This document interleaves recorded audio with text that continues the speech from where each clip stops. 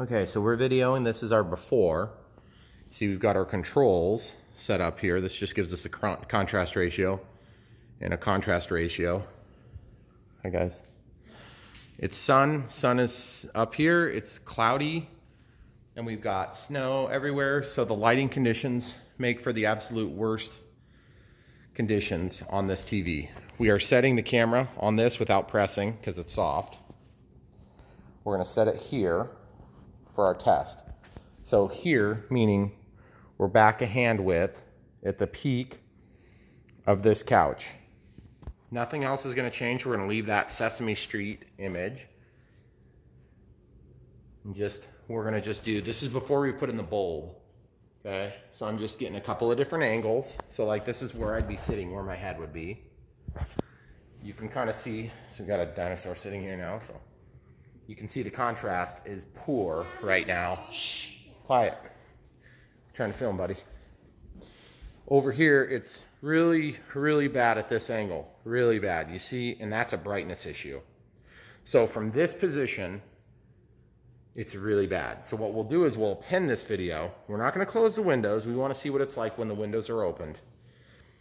And we have a timer set, and it's counting down. It's almost 10 o'clock. But we're 27 minutes away. So at this point, we're going to power down only the TV. Where's the remote? Oh, here it is. So we're just going to shut off the TV. So TV. So now it's off. So now our timer is going to continue to run. Obviously, we don't care about the blank screen now, but we're going to execute the change, and the light bulb is going to happen. This is what we're putting in. It's a Mitsubishi branded bulb. What did we give, like $65 for this? This has, excuse me guys, this has the case around the bulb. You can see it's branded. It's got the serial number. This is an Osram Neolux bulb. Inside it is new. Manufacture date is 11/12 of 19. Wow, that's crazy. That was made in November. That's incredible. And then it comes with this information. So basically you don't want to touch the bulb and all that stuff. But this is going to be the whole thing, not just... Wait, is this just a bulb? Comes with good packing. Caleb. Yeah, this has the whole thing. It's the whole housing. So when you get it, you just have to slide it in. It's like the super easiest thing ever. We replaced bulbs on our old, this is a 73-inch, and I know some of you are thinking, why do you still have a DLP TV? Would you please mute it?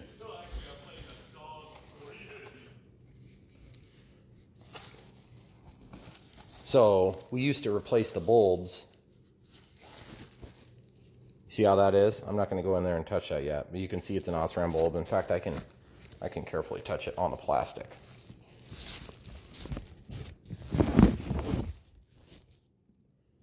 So you can see how that bulb is opened. The air gets sucked through there and it keeps it cool. So you don't want to touch any of this because the oil from your hands will just deteriorate its lifespan. But you used to have to take these out, and it's not hard to do, but you have to be really super careful, which is why you don't film doing it. Anyway, so we'll show you what goes on with this real quick. And we're doing this mostly for a baseline for ourselves, okay? And then you can see there's a serial number and everything, so it would not be easy to defeat that because I believe the serial number is also on here. 297, yeah, 297, yep. All right, so the next step is going to be to get it into the DLP TV. In our case, this is a 73-inch, and the way you tell, of course, we got our Christmas tree up. These are just here for our controls for contrast, because the light controls on your TVs or on your smartphones are going to kind of change the way that the exposure is set up. It should be right over here. It's down on the bottom. It's really hard to see right now with the tree, guys, but it's basically right on the vertical on the back side of that. So we'll come right back and show you getting that in. So once you get the bulb out of the packaging, there's some instructions that come with it that talk about wiping off the lens. The lens is clean. I think they might be talking about the one you're taking off. There's a lens that this goes up against. You should just need like a regular #2 Phillips screwdriver to do this. The worst part of the process, of course, is getting the TV back out. So you can see we put these little markers on the TV to help us to tell if there was enough of an improvement. Our bulb is not burned out on this particular TV, which, by the way, we pulled it away from the tree and moved the tree. This is where the tag is right here. So it's always on that side if you've got one of these Mitsubishi DLPs. So this, we got the link to this. I think we spent about $65 with tax. It's like $61.18 or somewhere in there. So if you have the 82-inch size or you've got the 65-inch size, the model number is also here, okay?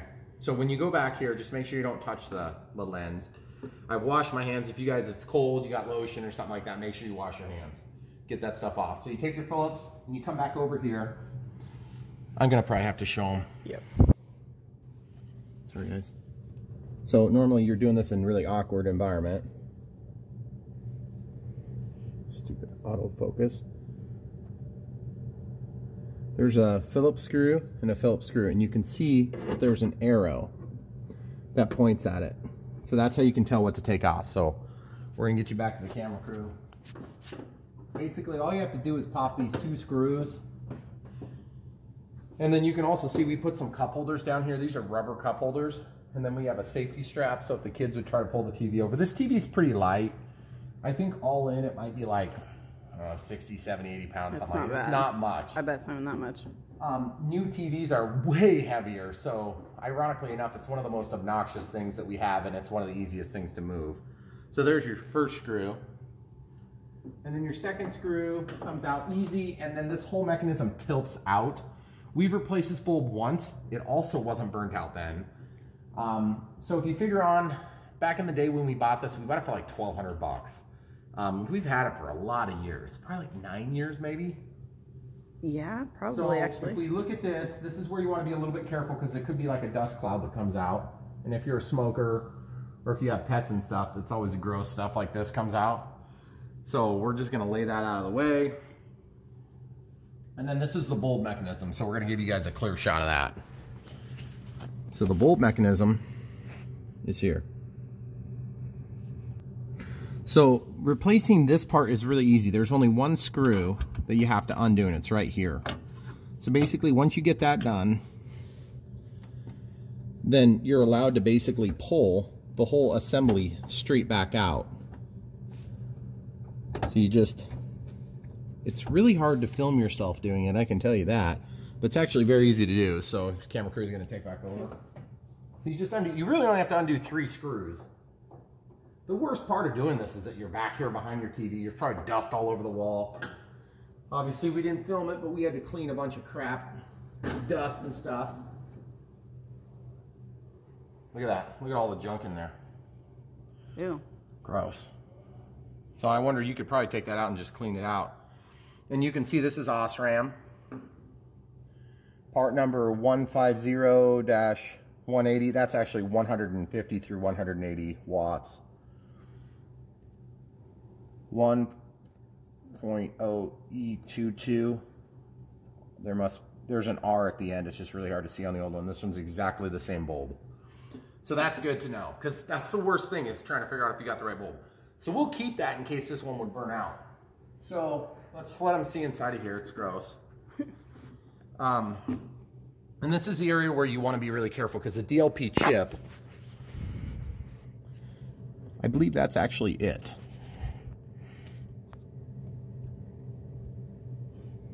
So you can see the little fan that's the impeller there, and then you've got a cooling fan over here, and then that's the plug that's going to slide in. Oh, yum, yum. Oh, goodness gracious. Just get whatever you can get out of there. Fun, fun, fun. It's tempting to say that you would want to clean that out better. But to be honest with you, the only place I'm going to clean is that little lens. So give me that microfiber cloth, please. So this is unused.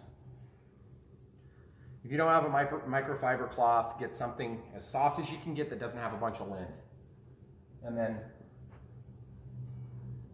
I'm wiping one spot where that lens shines through. So where the bulb shines, you can tell on the new bulb because the light shines this way. So as you slide it in, you'll tell there's just that little triangular angled piece. It shines in there and then it goes up against the DLP chip and then it casts the screen up against that plastic. So I'm going to show them exactly where I'm cleaning. You don't have to do a lot, but you just want to make sure there's not a bunch of debris on there. Okay. Again, this is one of those projects where it's not hard, but it does take a couple of minutes. Let's grab the other type of cloth. This is just a regular rag, just like a dish rag. I'm just going to go for getting dust out now. I'm not going to touch that same triangular piece. And I'm just getting a little bit that I didn't get before. I went through all this with just a wet rag. And you see it's not like a ton of dust, but it's enough that, you know, it's better. If you had compressed air,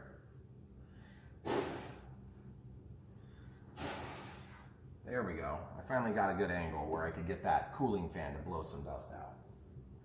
So now that that's done, wiped off one more time on the lens just to make sure I don't have anything loose. And remember, this is all we're going to key in. So as you slide it in, there's just plastic assemblies everywhere, and you just kind of guide it in there. It's not hard. It's very, very obvious how it slides in. If you're sliding it and you don't feel that purchase where the connector makes contact, you're probably doing it wrong. So just try until you do get it, okay? So the only thing I'm noticing that's a little bit different about this is you'll notice there's one screw here and then a second screw here. So on my new replacement bulb, I have 2 screws.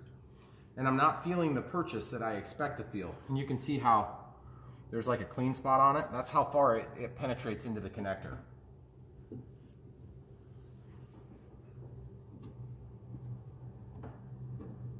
Oh yeah, when I pull on it, it's stuck. So that means I'm into the connector.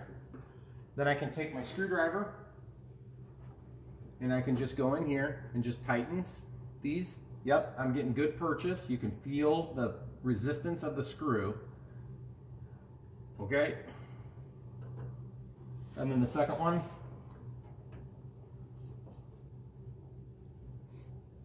And we've done this, like I said before, when we've replaced the bulb. Okay, and the worst part is, if you want to give them a close up, it's that these connectors, there's a heat resistant, thermally insulated line that goes to the connector. And what happens is this will dry out and heat up really hot. And you can see it's like almost black from soot because it's so hot, any debris that gets on there burns. And you see that, all the dust and collection there? That's what happens to these bulbs. But to be honest, it's been extremely reliable, this TV has. And then this last little bit, we're actually gonna pause. We'll just grab a vacuum and suck this stuff out of here real quick. Okay, so we're gonna put this cover back on. It's really simple. Now that we're out here, you can see the arrows. I just took a little Dyson vacuum to this, and just in noticing, I kind of missed a spot here on the top. This isn't insanely critical because the air comes out, not in. This is an outlet. The inlets are over, I believe, on that side. Okay. And it blows through the bulb and then out. So this thing just keys in to these 2 slots here and then drops back on. Now, if you're dealing with a 65-inch or an 82-inch, which were the other 2 sizes, they also had, didn't they have a 91-inch as well? They're all the same thing. They're just different sizes. Yeah. And I mean, this assembly is almost exactly the same.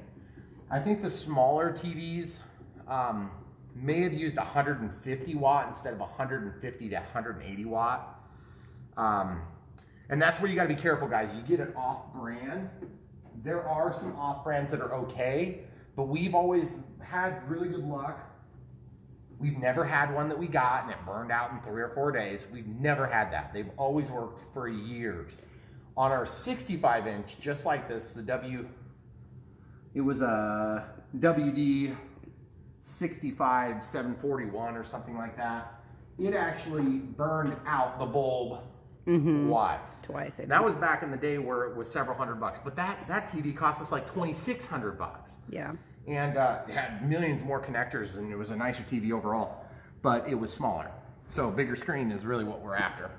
But we've never bought like the economy bulbs. We always try and get like the Osram or the higher, if you like compare the specs. Yeah, because the economy ones are the ones that are going to have your mixed reviews. Yeah. So you got to be a little bit careful about that. And for what you're saving, this TV, you could go out and get a 72-inch TV for maybe, I would say, $1,000 right now. But for this, we just spent $62, and we'll have a TV.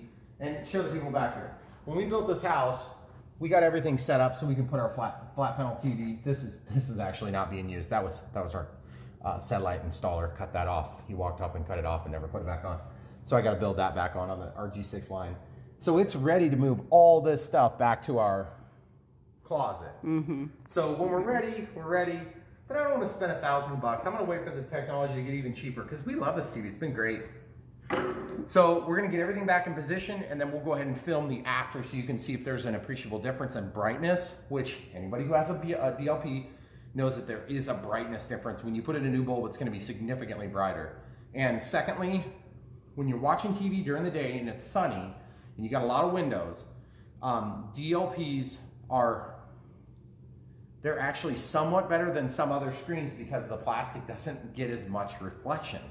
So even though it's inferior in many ways, we've always liked the image. So anyway, if you get the bulb, follow the link in the bottom, actually at the top of the description, and we'll link to what we used in case that helps you guys out. And if you go to that and you've got a different size TV, then just search for the correct model number. They should be in the recommendations on the bottom. So if you're not using the 73-inch, you got the 65, then you should be able to follow the recommendations down to the bottom in Amazon. And Amazon's always been good to us on stuff like this, so it's easy. We're gonna get this stuff back in position, and then there should be one other place where we have to reset the bulb life, meaning that it knows it's a new bulb. And the TV keeps track of the number of hours that it runs, and I believe after so many hours then it might give you a warning or something like this. I don't know. We've never had that thing save us from a burnt out bulb, and we've never have it save us from a like a dimming effect to where we should have noticed an appreciable difference and replaced the bulb. So if you figure on 3 or 4 years on something like this, that's probably a fair assessment. Somewhere between 2 to 5 years. And it depends on how bright your room is. If you're in a dark room, you wouldn't have even replaced this because it was working fine. It's just in a bright environment. It's washes easier. Our TV tends to be on because we use it for school, and it's on. And the kids have kids shows on and stuff like that, watching that in the background and things like that. So anyway, we're gonna get things back, and we'll come right back and show you those 2 steps. So guys, we're gonna prepare to store this in the event of a burnout. So I want to show you what I'm gonna do real quick. It's super easy stuff. And basically what this is going to do for us is it's going to get the debris out of here just in case we have to put it back in. So, shoot, there we go. See how I'm lifting that, guys? It's just on those pegs, and there's a spring tension on it on this side. And then that I'm going to put back in. You see this clip that helps hold the bulb. So if you buy just the bulb, it's not hard to do this stuff. It's just you have to be a little bit careful because you want to try not to touch any of this. See, that directs the airflow. See how there's debris in there? Probably not the best way to do it. Compressed air would be better, but remember, with an air compressor, you're gonna get water and potentially oil in the air. So the best way to do it is to use canned air from the office supply store. We don't have any of that, do we? I don't think so. Okay. So for us, this is a backup. When the TV goes out and you've got people there to watch a football game or any other reason, do you need your TV? I want to be able to fix it. So we actually have 2 of these bulbs. So if we go into the financial dire straits and our bulb burns out, then we're just going to have to go back to an ultra old crappy bulb. And yes, we will keep it. And yes, we will, at some point in our lives, we may use it. My wife loves my pack rat status. Maybe not. So once you're done with that, you can just do this. Now, if you want to replace these things, the easiest way is to use a nut driver and then get a Phillips screwdriver, number 2. That's the size P2. This is just a Craftsman screwdriver. It's very common. If you use a number 1, you can still get it done, but you'll have to be really careful because these things have been heated up and cooled thousands of times. So they're very easy to break off. So just be aware. And if you do break that off, you have to strip this. You have to buy a pair of strippers and you have to get a ring terminal. Okay? But just keep in mind, this is pretty high quality stuff. It doesn't look like much, but anything that's heat resistant, that's designed to be like 4, 5, 6, 700 degrees every day, all day long, it's gonna be a little bit different than your run-of-the-mill connector. So that's it. We're gonna put this away, and the way we're gonna do this is we're gonna put it literally and exactly back into the packaging that it came. And this is just what we're gonna do, and we're gonna write down the date, and we're gonna write down what we took it out of, and then we're gonna go put this thing down into the dungeon, the hoarder's dungeon. You don't have, this is an optional step. You can also just throw it away if you're done with it, and then you know what? You don't have to worry about it anymore. So those people that are into the minimalism, like my wife, you could do that. I'm into not hoarding. It doesn't even have to be minimalism. So now we've got this nice package, and it looks brand new, doesn't it? It does. So we're gonna mark it. But I'm not gonna bore you with that. We'll come right back with resetting the timer. My wife suggested that I showed you my awesome note. But then my even more awesomer note, this lamp is old but working. We replaced it because TV wasn't bright enough at new house. So now I have to pick up your garbage box and read every side of it to know what it was. All 6 sides, except for that. All right, we'll be back. All right, guys, so remember, you've been dealing with this bulb. There is mercury in the bulb, so you gotta wash your hands when you're done. They recommend wearing gloves. That's crazy. Unless you got lots of lotion on your hands. It's gonna take a while to start up. Now, you'll notice I didn't unplug my bulb or my TV. And that's because I don't wanna waste my time. And I'll show you why, but just remember, it's like if you're really dumb, you could probably hurt yourself, so don't do that. So I'm turning it on, I press the button, it takes like 10 seconds sometimes for this thing to come on.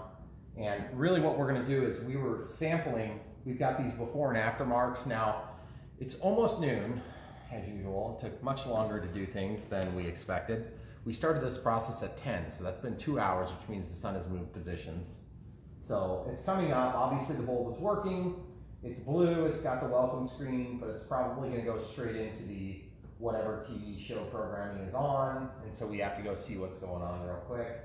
Okay, so it's come up. Of course, we're on channel 11. So what happened was we had paused the TV show 2 hours ago, and now it's run out of buffer. So we're not going to be able to keep the exact screen, and yes, we're on an off-air antenna for this particular example. So we're going to pause it and come right back.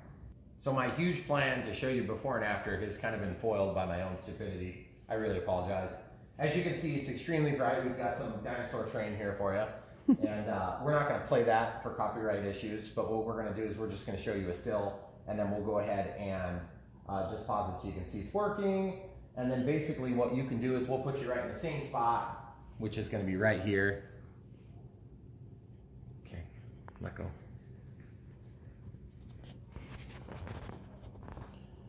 This is the same exact position. We did a couple of different positions. Remember how we had those coasters underneath? So this is kind of like where I sit in this chair, and then there's another chair where my wife tends to sit. And you can see it's very bright out. Okay, very bright with the sun out. It's cloudy, and it could be a little bit brighter with the direct sunlight, but with a fresh snow like this, it's about as bad as it gets. And as you can see, before, when I did this angle, here, I'll come over to the other side because I'm running into a bush. I hate it when that happens. You can tell there's a huge improvement because you have to get way over here before it starts getting dark. And you can still see now, keep in mind, guys, in the real world, you're going to get some glares here and there, and you can see the glares. Well, like I said, the way we helped to make the bulb life a little bit longer is we pointed that screen at us just a little bit. And that was super easy to do, which is those 3 coasters on each side, and we have the safety that keeps it in position. So clearly it's better. So now we're going to show you how to fix settings. There's a reason I said I didn't want to waste my time to change settings. So on our remote, I'll go to TV. I go into menu and I go to advanced. And then you can see all the different settings. They are not lost, okay? So my brightness is all the way at the top. So just to show you, look at this, guys. I can put the brightness all the way down now. Pretty incredible, right? Yeah, that's crazy. So just to give you an idea, if you had your brightness on anything less than the top setting before, it was extremely hard to make out the TV. So one tip, put it in the middle. I believe the middle is 31, okay? And you can just use your up and down arrows. I have mine set up through the Dish Network remote. But you can change your contrast. See, I'm just gonna leave that up because that doesn't really change much for us. The color and the tint, sharpness, gamma correction. The gamma correction might need to be changed. See that? So it just depends on your taste, depends on your lighting. We're gonna run that the same. And those aren't messed with. Those are the different hue colors adjustments, I believe is what that is. And that's how you can adjust those. So anyway, once you're done, you can just walk out of the menu structure, and the TV bulb life technically gets reset when you power down the TV. So you have to de-energize it by plugging it from the wall. At some point, it's gonna get powered off because the electricity will shut off to the house, and that's when they're gonna reset. But I don't really care beyond that. If you really wanna go through resetting all those settings, then you can go ahead and de-energize the TV. I suppose, like I said, you'd have to work pretty hard to hurt yourself. Make sure your TV's off and it's the same difference, and just unplug the bulb, put the new bulb in, and you're done. And there is a sensor that will detect that cover being in place. If you don't get the cover in place, then it may not work. So just check those things. If you get through the process and you're still having some problems, DLPs historically have had basically two problems. One is the bulb, and then the very far remote second is the DLP chip. And in our case, we've had a variety of other just like super minor things. Like we had a moth that came and flew, and it was like, I'm flying. And then it went in between our screens. There's two screens here. So we had to take off the bezel and take apart the screen and clean it out. And we used a wet rag and cleaned it, and then it didn't dry right away, and it scared us like it looked like we ruined our TV. So we did not. And by watching this video, you probably assumed, man, this guy's a cheapskate. Yes, I am. Thanks for watching. Come back for more.